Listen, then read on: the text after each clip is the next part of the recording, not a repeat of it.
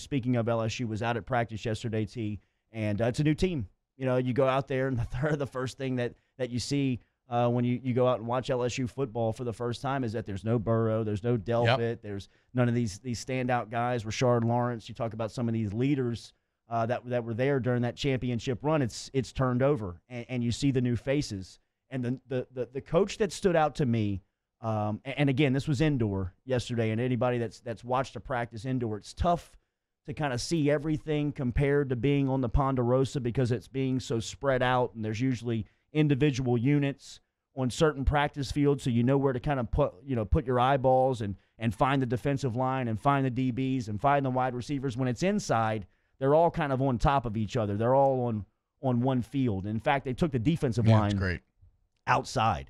They weren't even working out indoors because it was a little sunny in the afternoon. And so they have that little turf area too outside where you can do D-line like firing off. You can do individual drills out there basically. And Bill Johnson took his group out there for their workouts yesterday at the start of practice. And the first thing that jumped out to me from a coaching standpoint was that Kevin Falk is tremendous. Really? Just the control he has over everything that he says, from the way that he carries himself to every message that he has for his group. And his group has got great competition. I mean, when you looked at those three guys going through the reps yesterday, I will say this, that every time Myles Brennan took a rep, Chris Curry took a rep.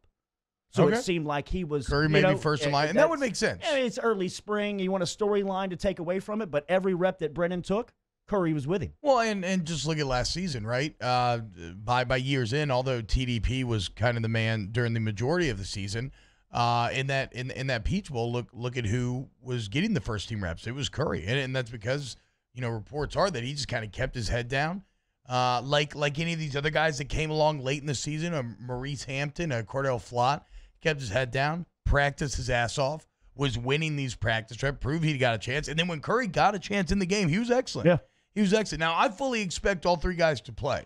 Like maybe it ends up like last year where you just hit a Fab Five and all you do is have the same three receivers, the same tight end, the same running back. I doubt that's the case.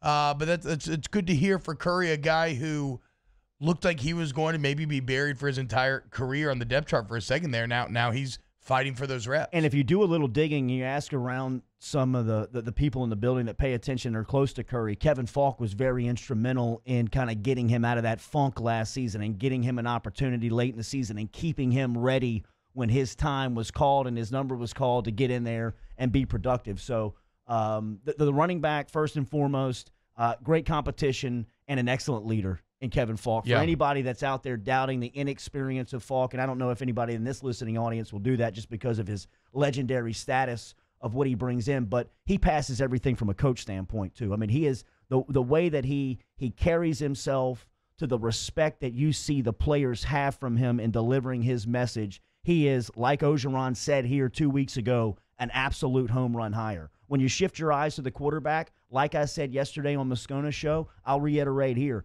Myles Brennan's ready to go. It's his time. It looks like that. You get that feeling. It just by the way that he carries himself. I mean, to talk about the way that you look at Falk and he looks confident in the way that he coaches his group, you shift your eyes to Myles Brennan and see the way that he's playing under center. He looks confident in playing that position, and I think it was tremendous for him in the storyline of the silver lining last year of Joe Burrow and how excellent he was and how great he was at playing that position on the college football level, was that Myles Brennan had a front row seat and was in his ear every single day. He was his road roommate. They stayed together on the road, which was tremendous, to go into talking about what Burrow put into game night preparation or pregame night preparation, night before game, as far as getting ready to go, watching film, questions that he had for the coaches, things that he was looking for, things that he was thinking about in the 11th hour about getting ready for a big game. Myles Brennan was sitting right next to him the entire time. One of the biggest attributes of Burrow, everything that we hear from Burrow, the way that LSU fell in love with Burrow was the 3-hour meeting on his recruiting visit 2 years ago, and the reason why was because of Burrow's ability to watch film.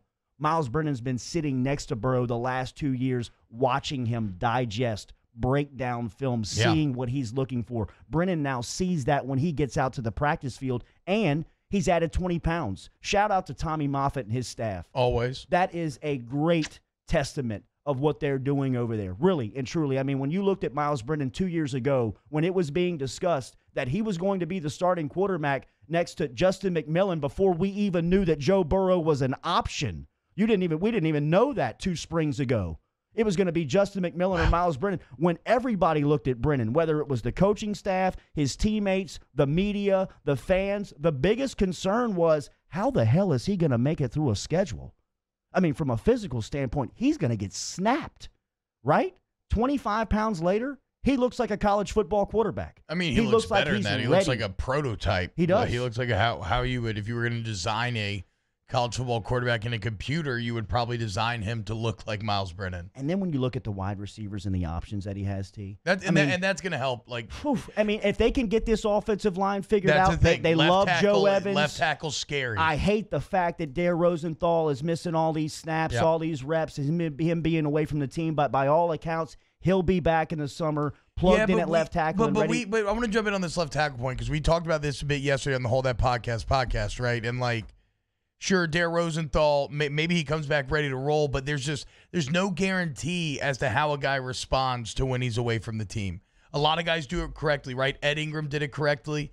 I think Michael Divinity actually handled his situation correctly last season. But it's easy to go when you're like, if you're already struggling in that structure and then you remove that structure, some rapid maturity has to take place if you're going to come back ready. And so I hope, I'm with you, Jordy. I hope that Dare Rosenthal does the right things and he comes back and he's ready to go. But there is no doubt that is a point of concern when you're working in a new quarterback and you have big question marks at left tackle. Enormous. And Cam Wire, I mean, let's see what Cam Wire can do. And if you're Cam Wire, this is your opportunity. This is spring.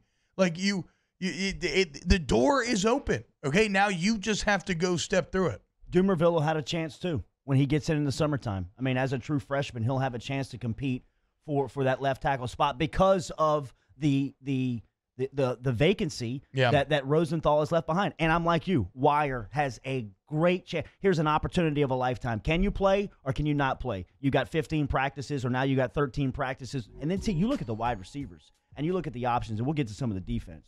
But, I mean, the top 2 at that position, I know I'm biased. I mean, goodness gracious, especially with the Alabama guys gone and CD Lamb gone. It's the best combo in the country. There's no doubt, bro. I mean, like Chase and Marshall, just a couple of weeks removed from playing, and then past that, Jontre Kirkland to me is a dark horse at this wide receiver spot because I do think that Racey McMath is the 3rd guy, and Trey Palmer after that is the one that everybody's looking at, right? And then Keyshawn Butte, I think will have an opportunity when he comes in, but just because of he's a dynamic playmaker. I mean, he's one of these cats that you can throw a screen route to and, 5 seconds later the scoreboard's changed from anywhere on the field.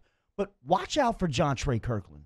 Like, really, like, to me, he's kind of one of these he does the dirty work. He does kind of he's done everything the team's asked him to for years. But then you see him in line next to all these guys, and it's like, well, damn.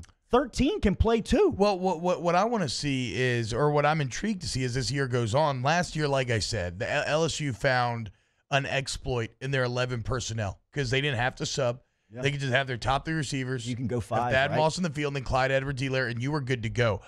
And that led to just, like I said, constant 11 personnel. Do you go more 4 wide this season? On the other hand, do you go more 5 wide? If the receiver group is that deep, but then you're still going to have Eric Gilbert that you're going to get involved. Yeah. So, that's a good problem to have. Okay, the cup overfloweth right now. Talk about opportunities in spring. Cole Taylor. You know why? Because the only person he's going up against is 5th-year tight end Jamal Pettigrew. Yeah. Gilbert's out, standing on the sideline, and he looks the part, right? I mean, like, how does Taylor look? He's a tall boy. Even in a sling, he looks like a first-round pick today. No, not Eric Gilbert. Cole Taylor. Dude, a he's great 6'7", option. Right? He's 6'7", a great right? option. 6'7".